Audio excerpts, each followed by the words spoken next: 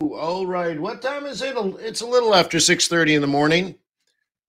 3 hours before the open of trading on Wall Street. Welcome to QuantBox Live, where we get our global macro on and uncover the best fundamental opportunities.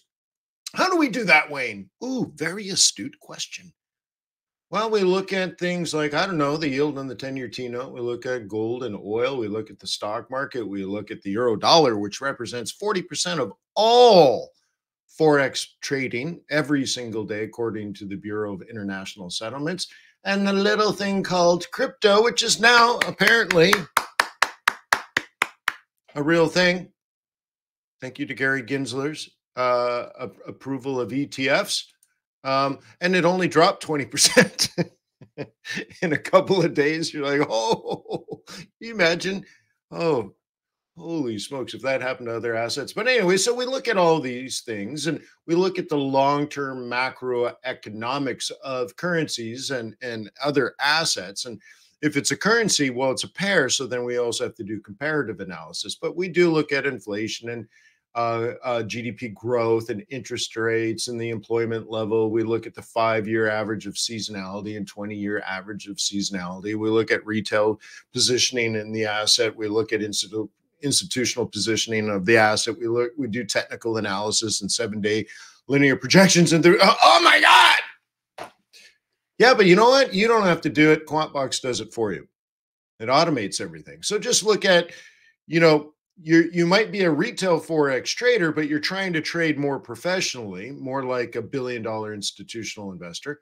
And so now you have a process, or artificial intelligence, really, like an assistant that's doing heavy lifting for you. So for many people, they either adopt artificial intelligence and its automation, or they get left behind. So like yesterday, we had the Fed meeting, and this is our ability to track the dot plots. You don't have to download the summary of economic projections for the Fed. But what about the Bank of New Zealand, the Bank of Japan, the Bank of England, the European Central Bank, Swiss National Bank? Like you have to track all their projections too. Monetary policy as far as setting interest rates, as well as projected inflation, all the way out to 2026. Once again, that is literally impossible for any trader, but in particular retail traders. So, QuantBox makes you make big trading decisions like a big institutional trader. So anyways, it's $79 a month, but it comes with the trial. YouTubers. Cool. Right on. So hopefully, when you make informed business decisions and investing decisions and trading decisions, when you recognize you're on a trend, you have the confidence to let your winners run. Let me remind you that trading is risky, not appropriate for everyone. Your past performance, good or bad, is not necessarily indicative of future results. Please stay small, stay humble, focus on the long term, never risk money you cannot afford to lose. Oh, looks like I got to get rid of that. That's yesterday's presentation. Yeah, I thought it'd be 2 hours. It was 2.5 hours. Sorry, I like telling stories. Let's log into the QB Pro.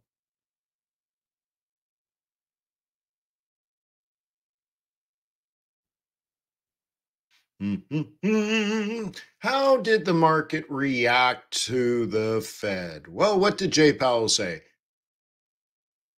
Well, he said March would be, what is not premature. Anyways, he said not March. Good. Because QuantBox had that plotted since last November. And the rest of the world just woke up yesterday. Really? No cut in March? QuantBox knew that back in November. Thank you, QuantBox.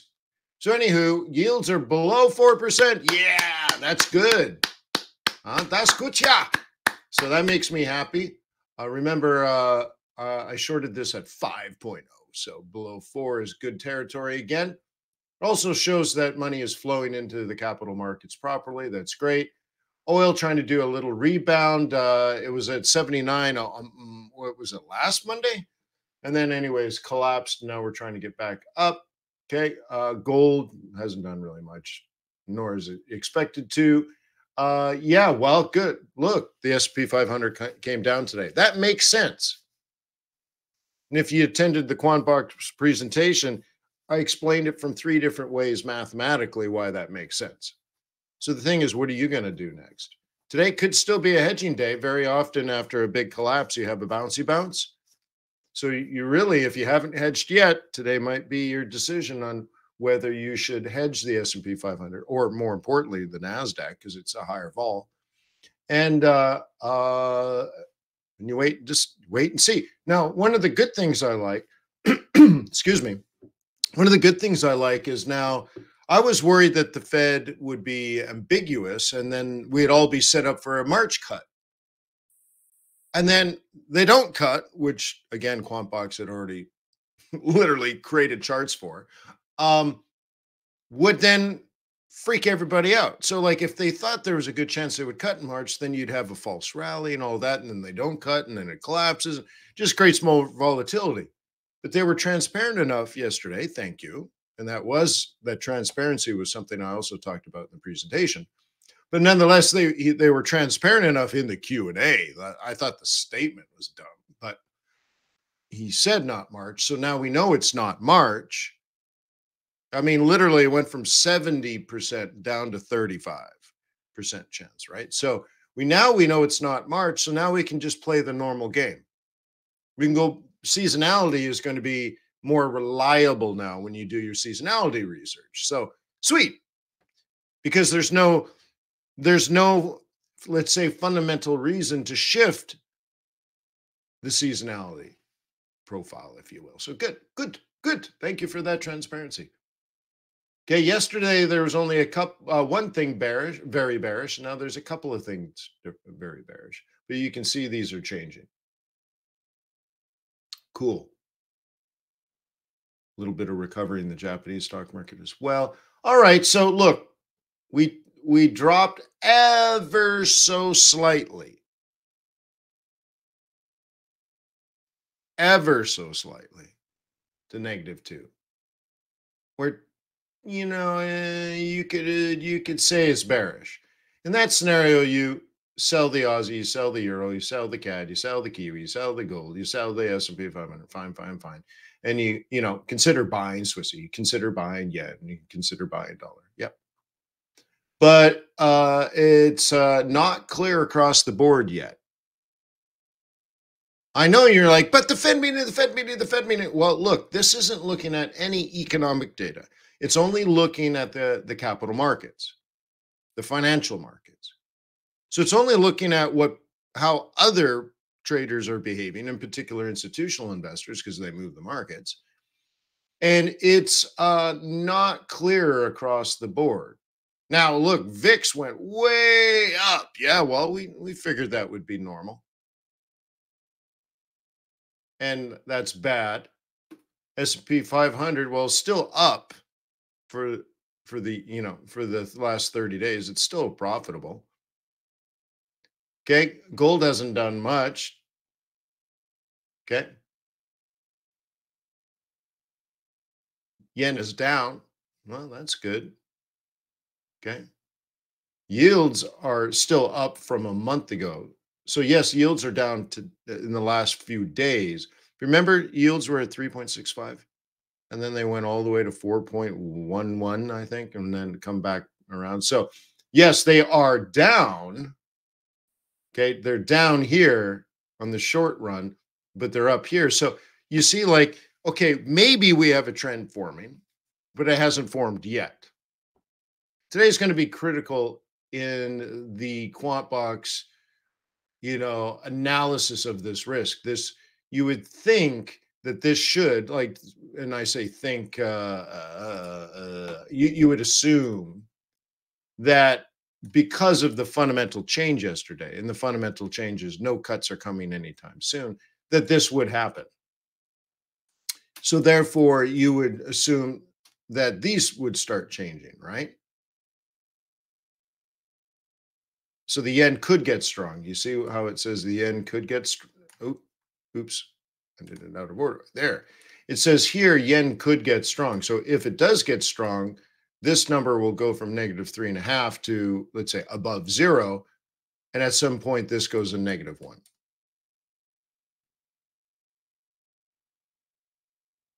Okay. S&P 500 goes negative. So we drop another 2% over the course of the next a week or so. So let's say over the next week, we drop 2%. Well, then that would be a -1. You see, and all of a sudden, this will start rolling over if those things happen. Okay. Yeah. Cool. All right. All right. It's not looking at seasonality. It's not looking at positioning. It's not looking at GDP. It's not looking at anything. It's just showing you what is actually happening in the market based on other investors making similar decisions as you. Now, they probably have a lot more money than you, so you should probably align your objectives with their objectives. And that's what it's telling you. It's starting, but you still have time. So, for example, if my assumption was that this was going to happen, meaning more bearish tones would start to grab hold in the behavior of the market, then maybe today, so yesterday was a big down day, let's say in NASI, okay? NAS. If NAS had a big down day, and was it 2.0? Was it 2? And I think S&P was down 1.6. So if you had an update today, but you assumed this was going to rotate over the next few days as these numbers change, then today's your opportunity to short or add a short. So like like you could buy if you owned the stock market already, you could buy an ETF that is actually short or many. So the ETF is short the market. So if you buy it and the market falls, you make money. You see? So anyways, I said Tuesday was decision day on that. Yesterday was decision day on that. And then today is still plausibly a bounce day, what they call a dead cat bounce. Uh, yeah. Anyways, so you might have a lower high. Might be an opportunity. Okay. All right. So what is going on? S&P 500 bloodbath.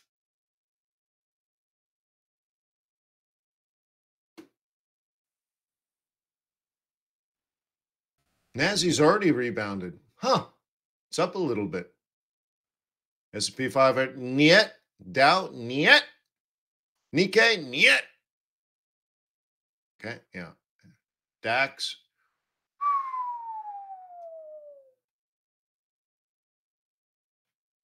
There are things in the NASDAQ that are interesting. I looked at stocks that have been up recently, and you get your NVIDIAs and stuff. But then you want to look at things you might want to own that have fallen over in January. Did you notice that Tesla's down 25%?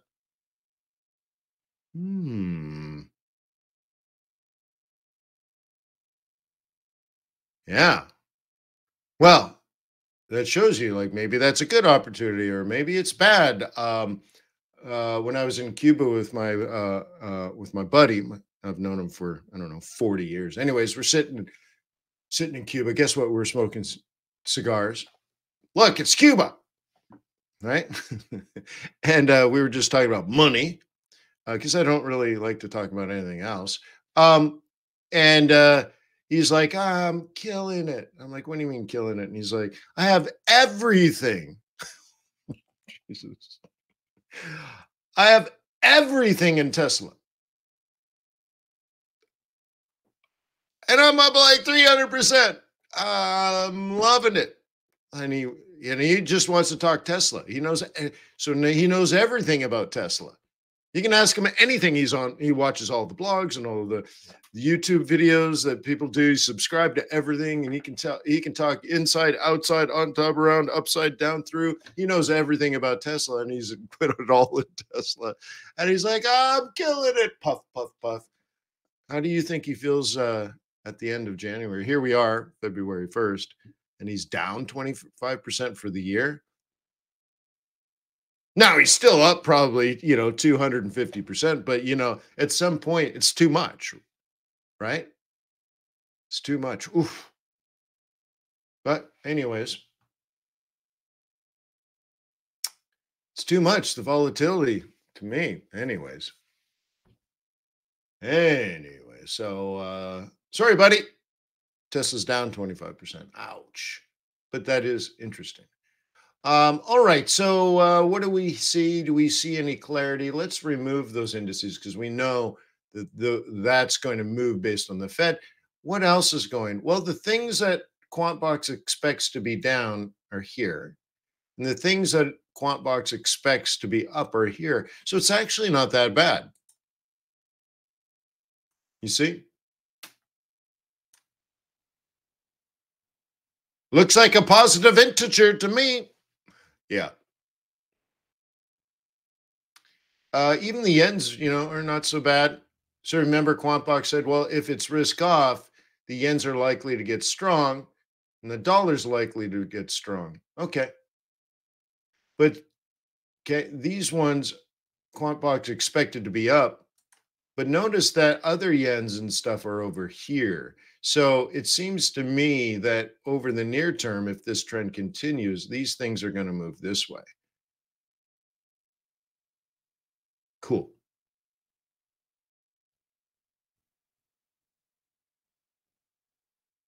Okay. And if Swissy gets strong, Euro Swissy comes down.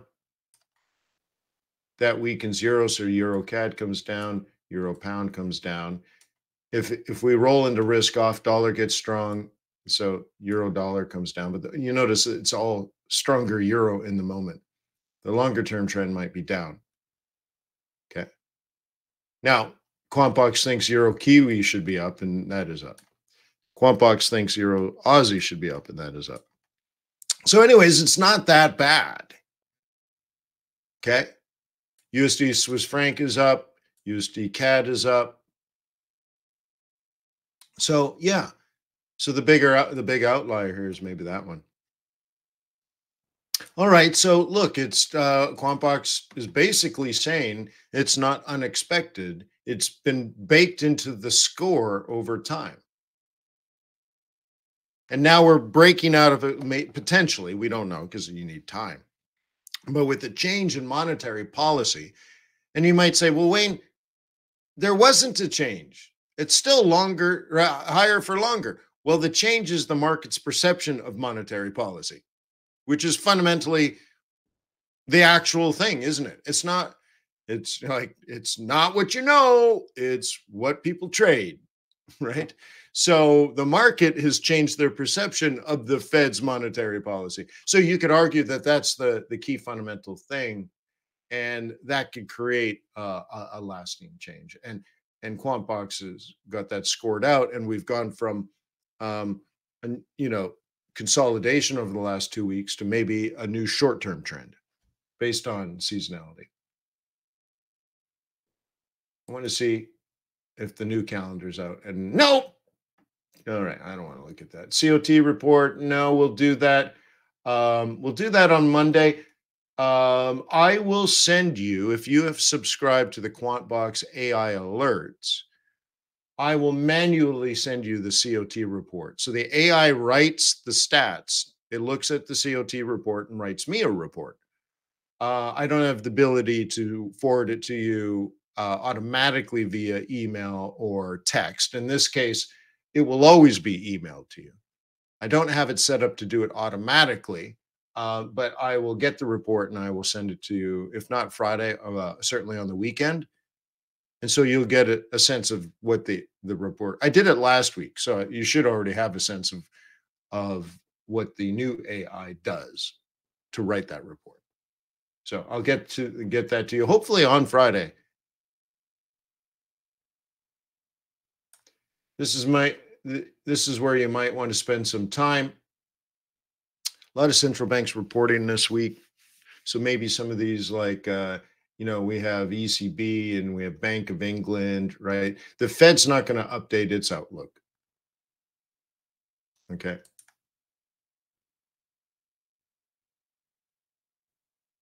Okay. But nonetheless, let's go all the way back to the third quarter. QuantBox is saying 5.5, then 5.5 in the fourth quarter. Okay. 5.5 in the first quarter, and the first cut in the second quarter, June.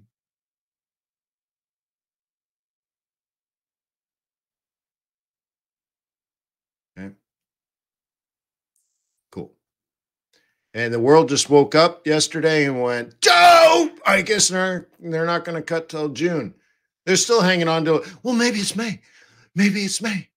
Um, well, anyways, if you attended yesterday the presentation, you know exactly what I think. We actually, you heard me debate mentally um, how it's likely to go down based on my experience, what month they would cut, and then what month they would cut, and then what month they would cut. And of course, in between all that, what months they won't cut. So anyways, that's there. Thing is to watch all of this as well. Okay, because this is relative. Okay. So for example, at some point if the yen strengthens because they're not going to cut, they're actually going to raise, then you might see all these things coming down. But whatever.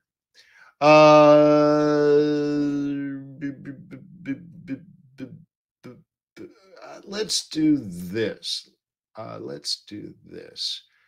Um, QuantBox obviously is telling you the past, but it can't. Well, in here we're doing statistical analysis to predict the future. Okay, it's linear projections with some standard deviation and some other things. Okay, great. The reason I want to bring this up is, first of all, it's changed a little bit because of yesterday's vol. You see, now I looked at this yesterday during the press conference and Q&A. And this was the worst case scenario. There was a base case scenario, probably like that, and a best case scenario, kind of like that.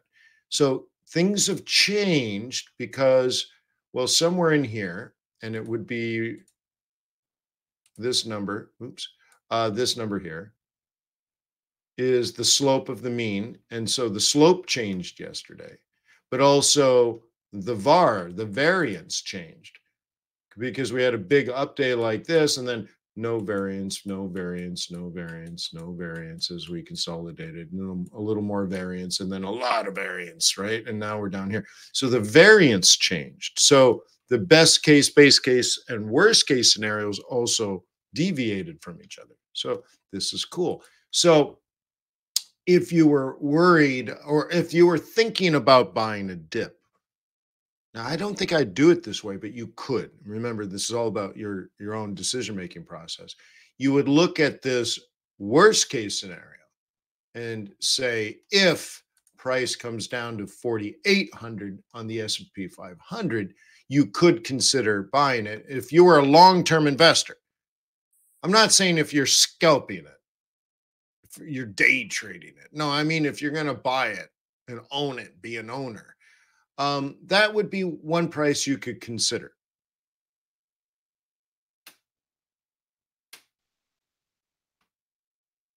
Oh, thank you, Denise. BOE. Yeah. Okay.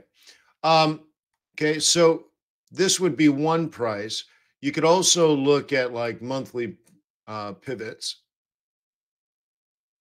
or annual pivots and just start doing your technical analysis. Remember, this isn't really technical analysis.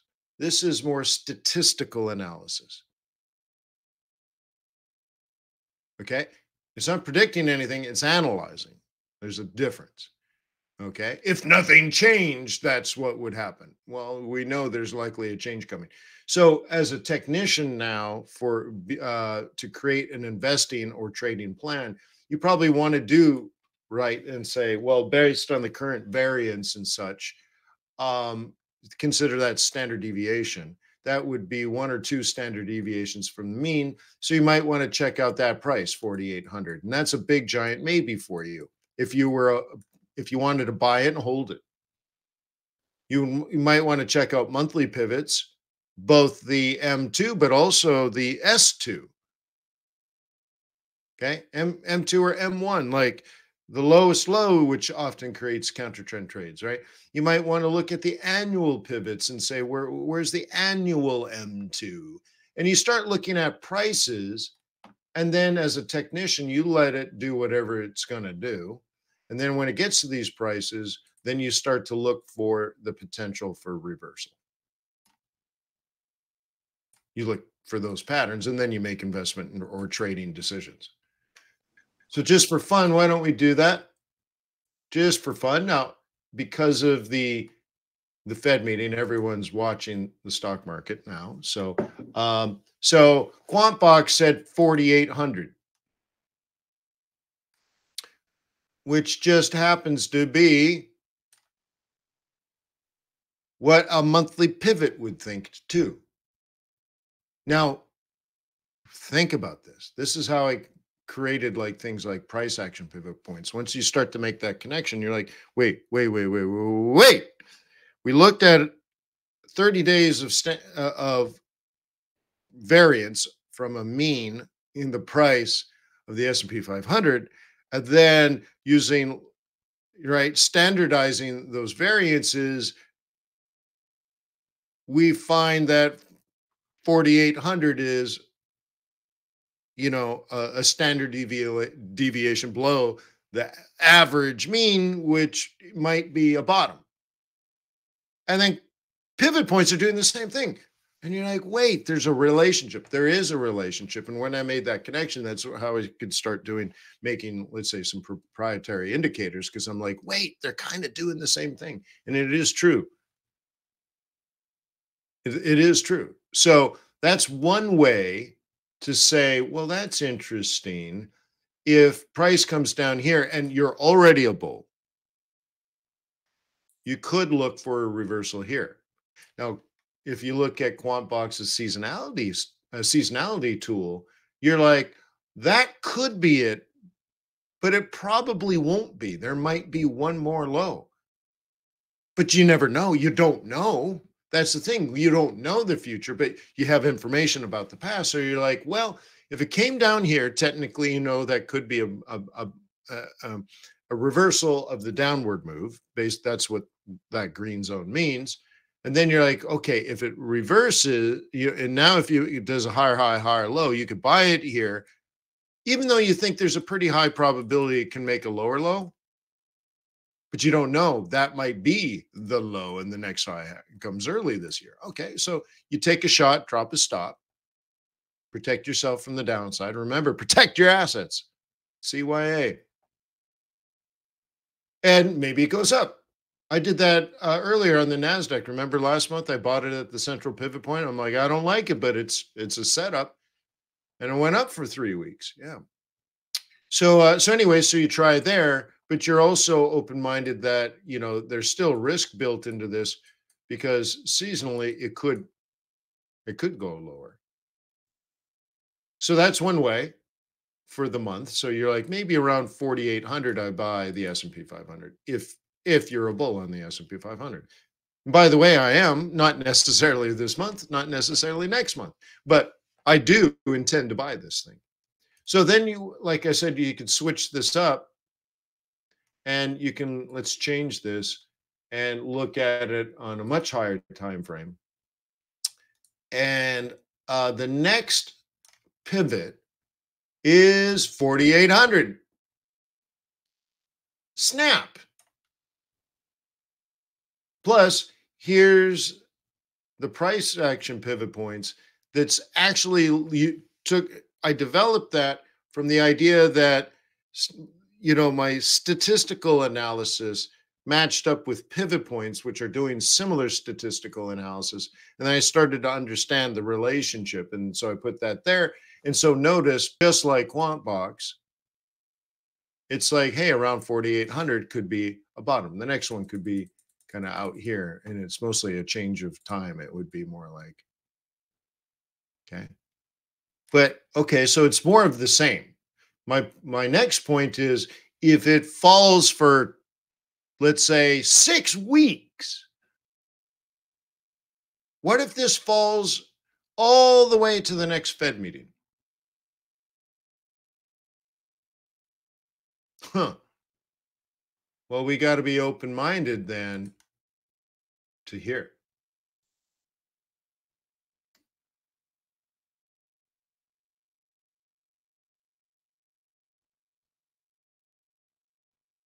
Oh, oh, whoa. Well, see, if you don't know that, you can't prepare, huh? The thing is, you should know it so you can prepare. Right now, it's unlikely. Right now, this is the most likely scenario from a bullish point of view. But what if it does this?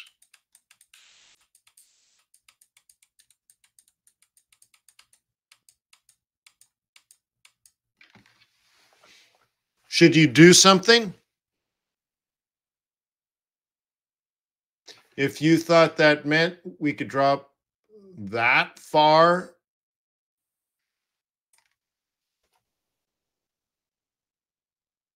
that's your retirement account? Yeah, you should probably do something. Now, if you're trading and you just like, it's just another trade, well, that also gets very interesting, doesn't it? That would be very important. Now, the tough part about trading, and this is why you really want to use fundamentals as well as technicals, and QuantBox helps with that. Um, Being a trader, I know the psychology because we've all been through it, where you're like, well, you don't want it to fall because you're a bull. So maybe this holds, and then maybe this holds, and then maybe this holds. And then you never end up doing anything. You just watch it falling and falling and falling and falling and falling. I don't like thinking that way. I want to start with the worst case scenario first, right? Because if it does that, there is no support. You see how I think? Now, I'm not saying the way I think is right, but it's the way I think. If it goes from bullish to no longer bullish, and by the way, just out of definition, this 100% pullback here, if that's occurred, that is bearish. Even though there's no lower low, even though there's no lower high, that is bearish. I will have already made the decision to hedge on the next rally because I don't want to dump my retirement account and go to cash. Can't do that. So I better do something. And I got to come up with a plan. One thing is to hedge by like doing a short ETF. The other thing I could do is move money out of the NASDAQ, which has a higher beta than the S&P 500, and move that cash into the Dow, which has a lower beta than the S&P 500. So I just face less volatility, less risk. Saying I'm still in the market and it's likely to fall, just not fall as much, and then rotate back maybe when we're down here, and then take money out of the Dow and go back to the NASDAQ. So anyways, these are all the critical decisions that we need to be making right now as traders, as investors. Today, the monetary policy, or yesterday, the monetary policy did change. Not the policy, but the market's perception of the policy. And that's really all we care about. Now, usually they're lined up, but they've been unusually wrong. And I, on a personal note, I've always struggled with this, meaning when I was a newer trader, let's say for the first 10 years of my career, I looked up to all the institutional investors. I watch CNBC and Bloomberg. I'd see them on TV. They manage billions of dollars. And I'm like, oh, well, um, one day I'd like to be smart like them. I'd like to know their secrets. And then it was a little bit shattering or near the end of that first 10 years. It's kind of like meeting your childhood hero and you find out they're not that special, right? One day you realize, wait, there's a dude inside that Mickey Mouse costume. That's not Mickey Mouse. That guy's a fraud. That Mickey Mouse is fraud, right? And you're like, and it breaks your heart though. You meet your childhood hero, and they're like, they're not that great. They're just a regular old person. Um, I looked up to these heroes, if you will, and I'm like, they're not. They don't. They they're not that great. And it was disconcerting for me because I wanted to be, and that was the time where like I canceled. I had something like 14 magazine subscriptions and stuff, and I just canceled everything. I got three of them where I got the Investor Business Daily, which I don't even know is around anymore. I got the Wall Street Journal, I got the Financial Times newspapers, and I just stopped reading them all because I didn't like the journalism, but also I didn't like the thought process behind these heroes of mine, the professional institutional investors. Now I'm at a point in my career in year 20, year 22, actually, technically, of being a Forex trader and trading other things, of course. But I'm at this point now, and this year is really, really extreme, which shows this new thought process where I don't think they know what they're doing. These institutional investors managing billions and trillions of dollars of other people's money, like people's life savings. I look at the data like the Fed Watch tool, right? For example, and we can see how institutional investors what what they think interest rates will be in the future. And and a great example is that Q1 outlook I did a few weeks ago, where for 2 hours I went through all the information that QuantBox has and some other stuff at the Fed. And I can't find any economic data to support those investment philosophies of the huge, giant institutional investors. The smart money are unbelievably wrong. And again, not my opinion versus them. I'm not being egotistical. I can't find any data to support their opinions. It's just wrong. Like, and these were my heroes. And so now it's like not just meeting your childhood hero and finding out they're just a regular Joe. But you wake up one day and you're like, dude, these guys are wrong. These guys are jerks, right? And it's disconcerting, but like, well, then it's up to us. I get right back to that. Then it's up to us. We have the data. You have your life. You have your life savings. You have your children and grandchildren to take care of. You have your expenses. Holy smokes. And we're the ones with the right data. So thank you, QuantBox.